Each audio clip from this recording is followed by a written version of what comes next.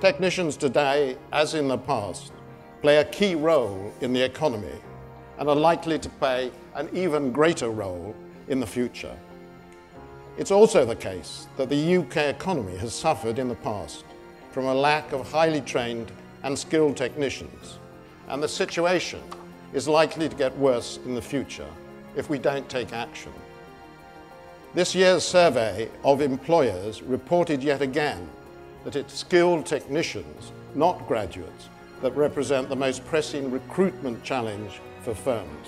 Across science, engineering and technology, over a third of firms expect to have difficulties in recruiting skilled technicians in the next 3 years, and official figures suggest that the UK already needs to train at least 700,000 additional technicians by 2020.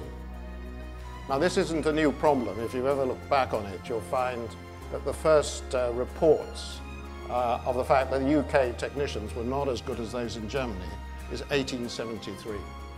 And since then, we've done a lot of schemes to try and change the situation. But what we don't do is ever look back and say, what is it that you need to have a really good technician system for your country? And you need three things if you look at other countries. And the first thing you need is a good system, national system of qualifications, which everyone understands and works in the marketplace. You also, of course, need people who can train technicians, and of course you need to fund them while they get the qualifications. But the most fundamental thing is that you have a national system of qualifications which works in the marketplace.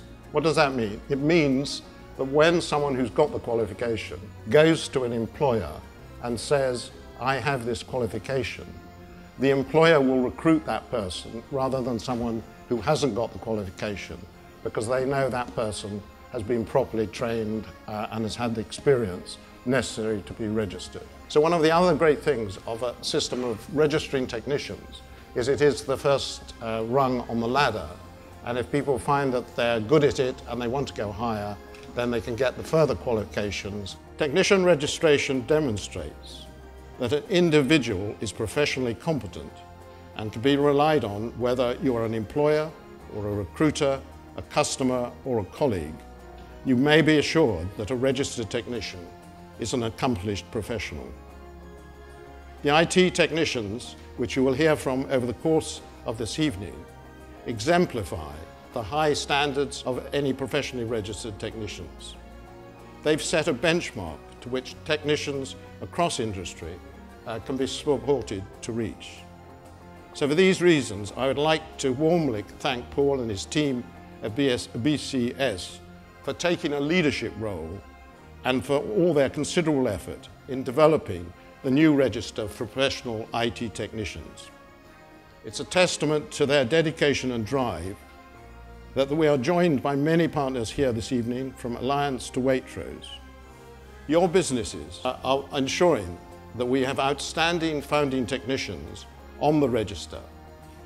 This talented and diverse group of IT professionals represent our collective aspiration for the thousands of technicians who I'm sure will join them in the months and years to come.